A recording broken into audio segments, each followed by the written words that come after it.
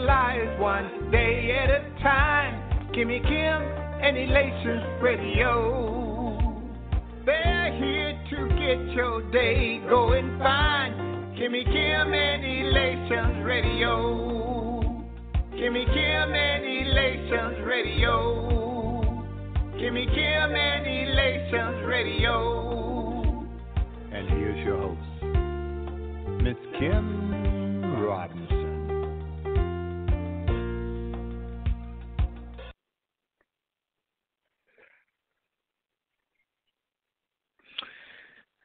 Hello, this is Khadevis Robinson, and welcome to the Khadevis Robinson Challenge. This week I want to point out an important lesson in one of my favorite movies. In the movie The Matrix, there's a part in there that's very telling.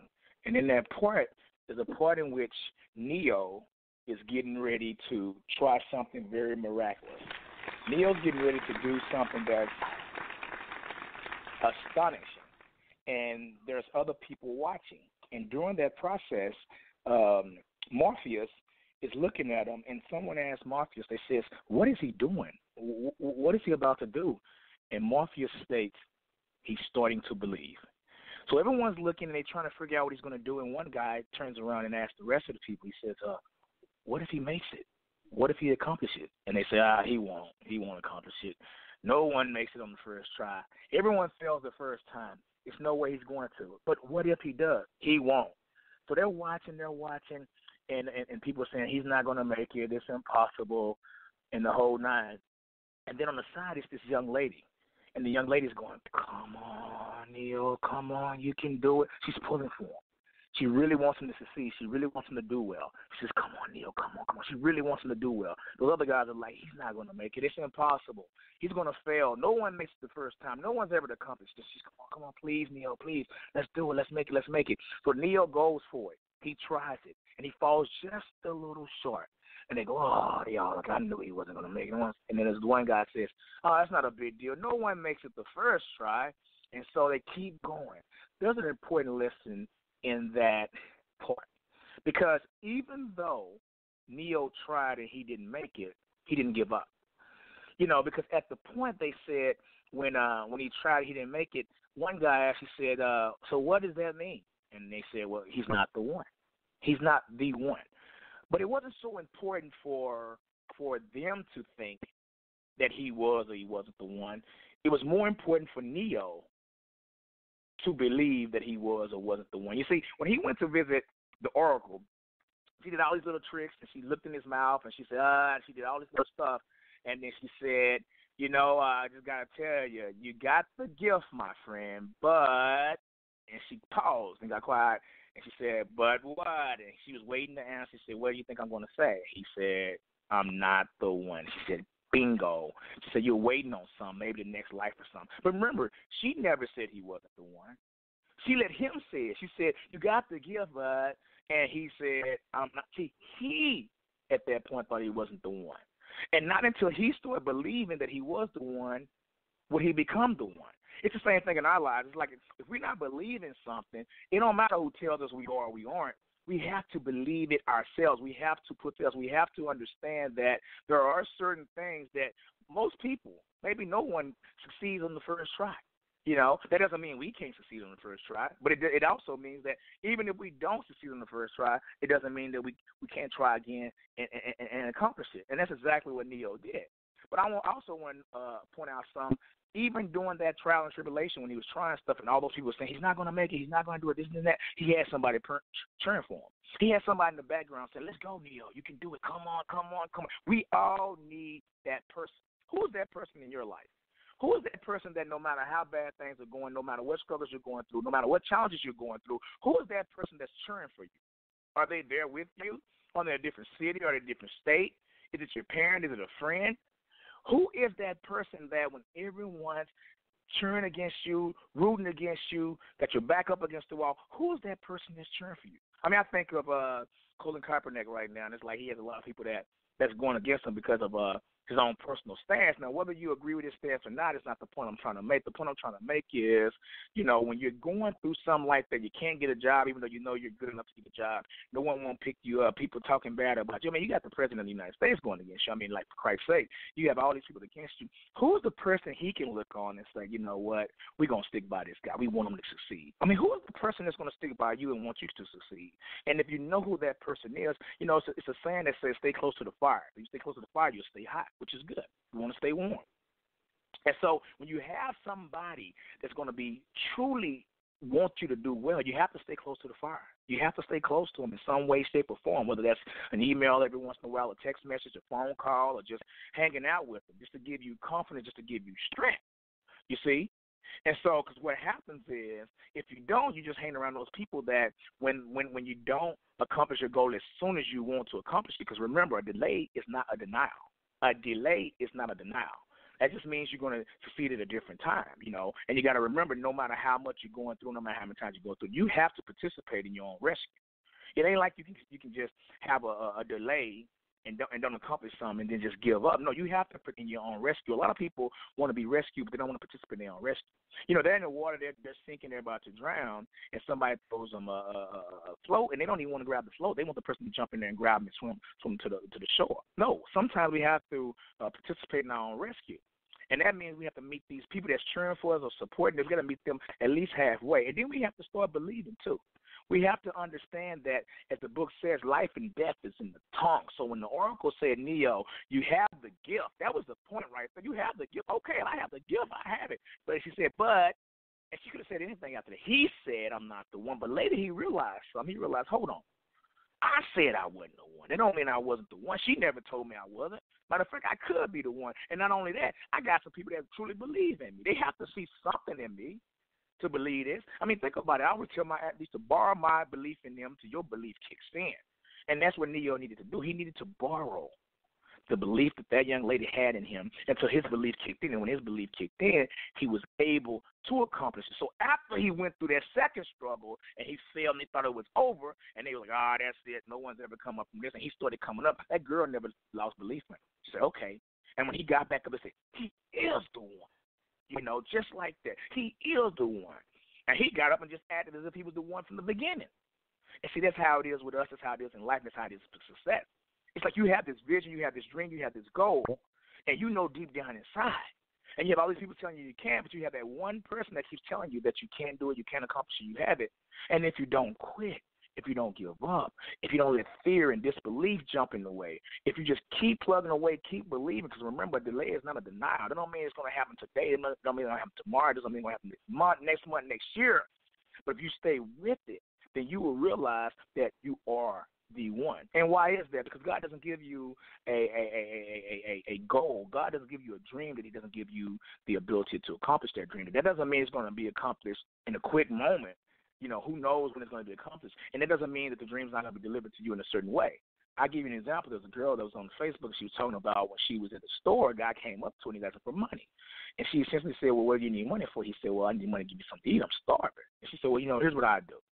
I'll go buy you the food. I'm not going to give you no money, but I'll go in there and I'll buy you some food so you can eat. So he said, okay, cool. So they're walking, they're going through the store to get something, to buy some food and stuff. And he started talking to her. He started talking about God and how great God is and he started delivering this sermon. She's like, why this guy who's out of money, who's struggling, asking me for money, why is he starting to tell me about God and life and motivation and inspiration and all this stuff? She just assumed he was saying it just because he was happy that she was going to buy him something to eat. But she was like, okay, come on, dude.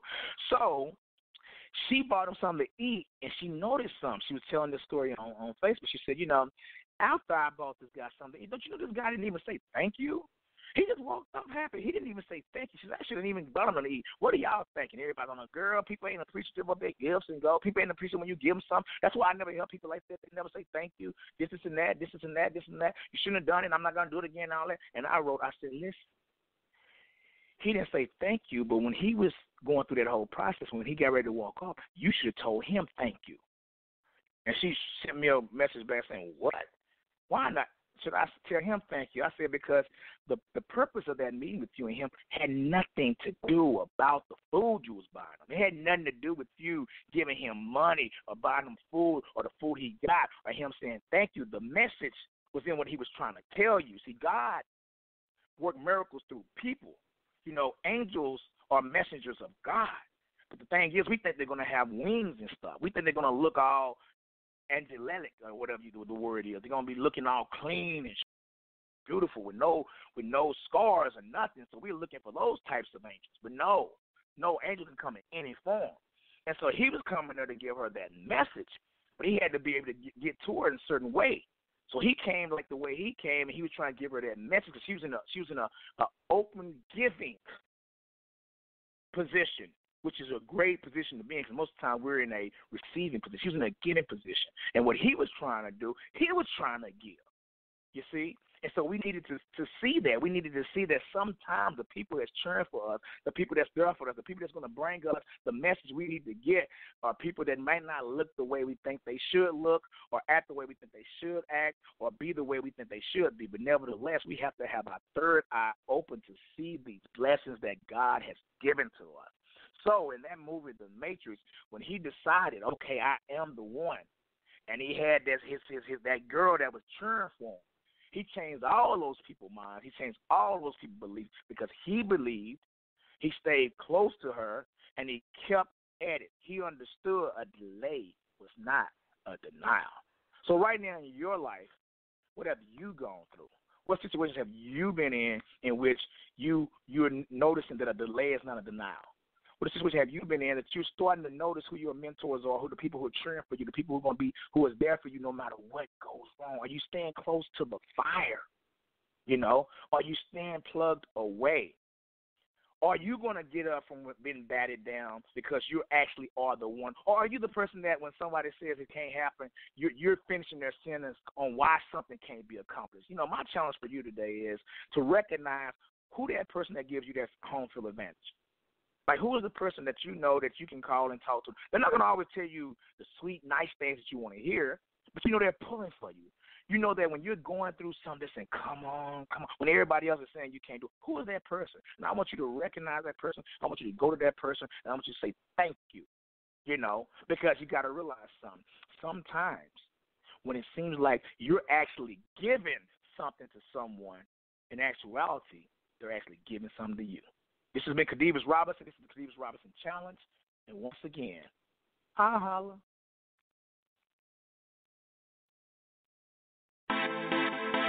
Shout out D on the track, Paint Music Media.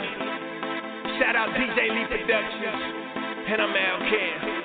But if you a game changer, got my head, my grind don't hide. Win, lose, and drought, I'ma ride till I die. I go hard in that lane. My God is the aim. Put me in, coach, and watch me change the game.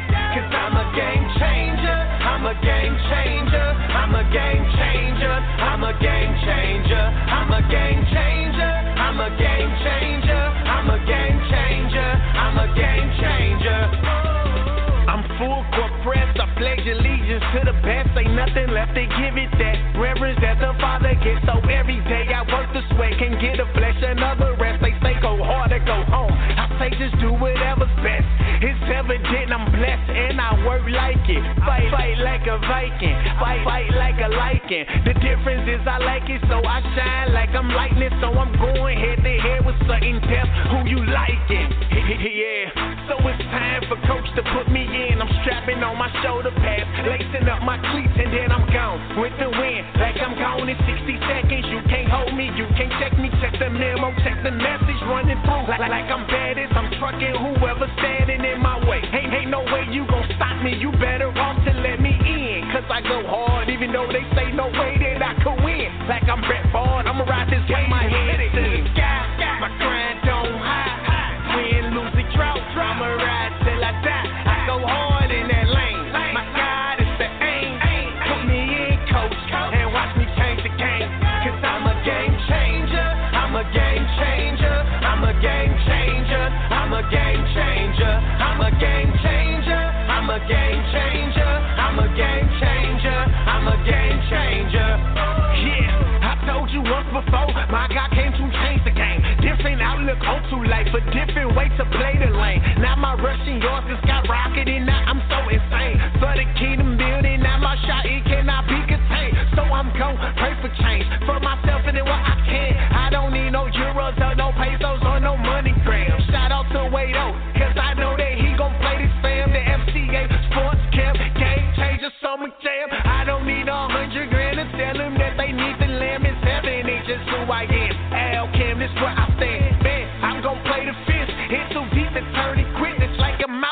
one trap to turn around, get back in it. Never that's fucking insane. It's evident your book they chain. Like I'm Jack Johnson, the same year he changed his name. So I sacrificed my life for the cause just to win. And if you a game changer, let me see you represent.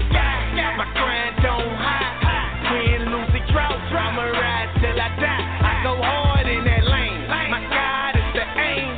Put me in, coach, and watch me change the game. Cause I'm a game changer. I'm a game changer. I'm a game changer. I'm a game changer. I'm a game changer. I'm a game changer. I'm a game changer. I'm a game changer. Now put me in, coach. Now put me in, coach. Now put me in, coach.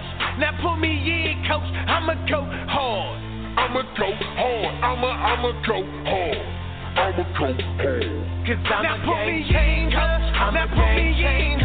I'm a game changer. I'm a game changer. I'm a game changer. I'm a game changer.